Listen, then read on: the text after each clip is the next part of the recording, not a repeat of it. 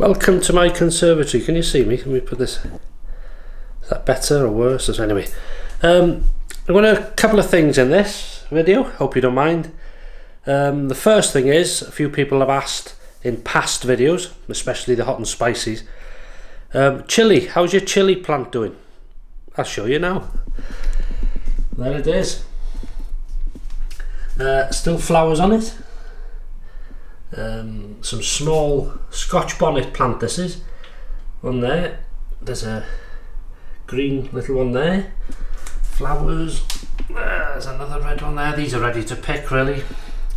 Here we've got one that's changing, and they usually go from green to yellow to orange to red. Two there. There's a yellow one there on its way, and there's one behind it. If you can see that small one.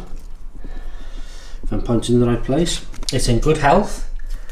As you know, we're getting to the later part of November now, and it's really good. And I feed it, just bear with me. Here we go, back again. Feed it with this stuff, chilli feed. This from the chilli shop in Beaumaris, and it contains seaweed or something what chilli plants love. There's a mixture of stuff, and it certainly worked. And all this was, as many of you know, was I bought some Scotch bonnets from the supermarket, and one of them was a bit soft, so I thought I'm not going to use that. So I opened it with a knife, not with my fingers. Used the knife, scraped the seeds out onto some kitchen towel, and then filled that pot with compost, sprinkled the seeds off the towel randomly, thin layer of compost again, and then dampened them. And after 2 weeks nothing was happening. I think into 3 weeks I thought they're not going to grow, are they? So I wasn't far off throwing it, and I just seen some little tiny things sprouting through, and they all started to grow then. So, and that's the end result. So it's doing very well.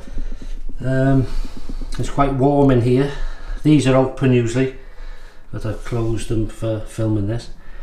So it's doing okay. That's the Scotch bonnet chilli plant.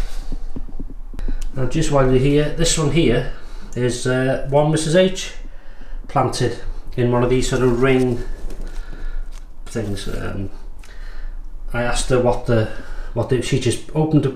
I think she bought a pack of seeds, planted them and walked away, but they're flowering. She doesn't know what they are. I presume they could be Scotch bonnets. I don't know. We'll see. We'll tell more when they start to, or if they start to produce chilies. Okay, so in this bit, someone asked under, I think it was the last hot and spicy, I spoke about how I keep my bacon in a box, and this is it. It's a clip lock box like that, and that's the bacon. And there's a tray in the bottom, if you can see there, so that keeps sort of aeration around the bacon. It's not actually on the floor or the base of the box. I buy my bacon usually from a butcher, and they vacuum pack it in sort of slices of 8. Now you can see these are quite decent, you know, they're not thick, they're not too thick and they're not too thin, they're just right for cooking.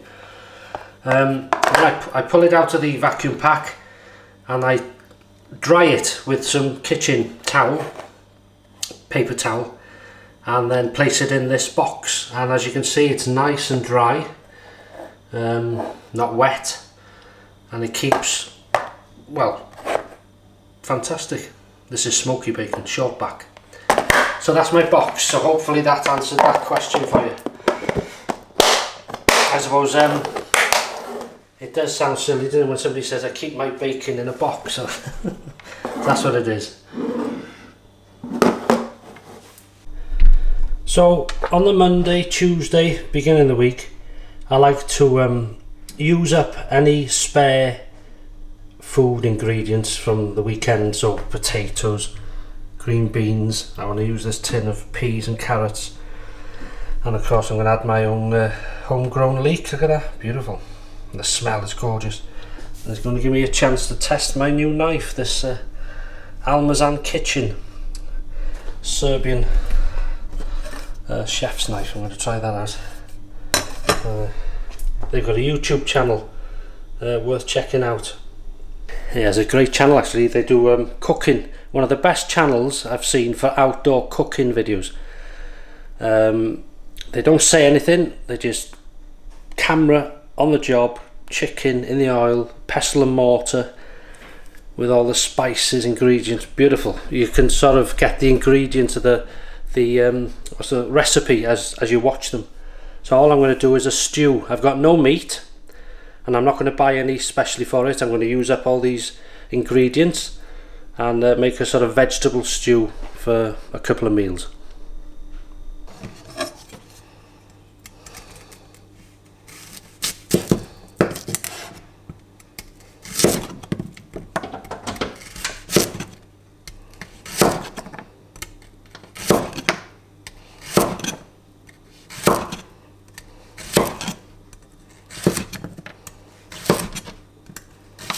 Last one.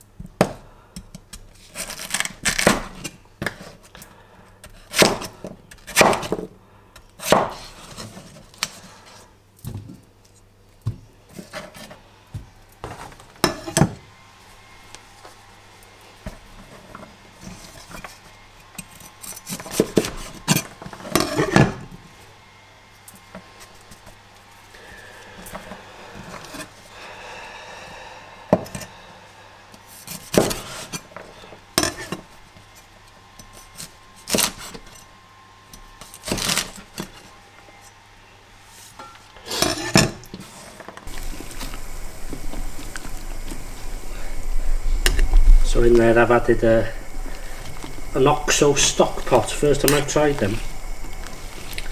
So that's what the colouring is. I've had some Himalayan pink salt, ground black pepper and some rosemary and thyme. So bring that to the boil, bring it to a simmer, put the lid on. So there we have it, all ready. Don't know how that looks, but to you. And I've done some crusty battens, French bread, put them in the oven so they're hot and the butter melts, and that'll accompany them.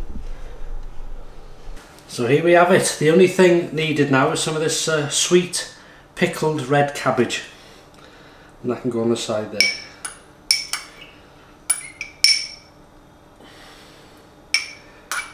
And there we go. So the taste test.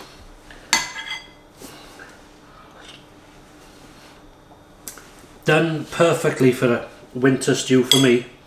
The vegetables are just starting to go, just nearly overdone. My grandmother would have been proud, she loved this.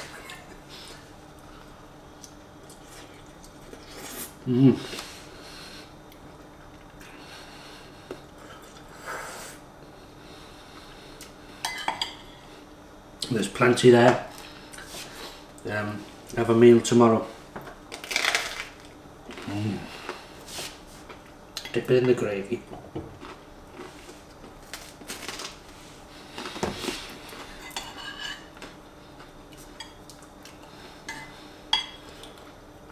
One of my leeks.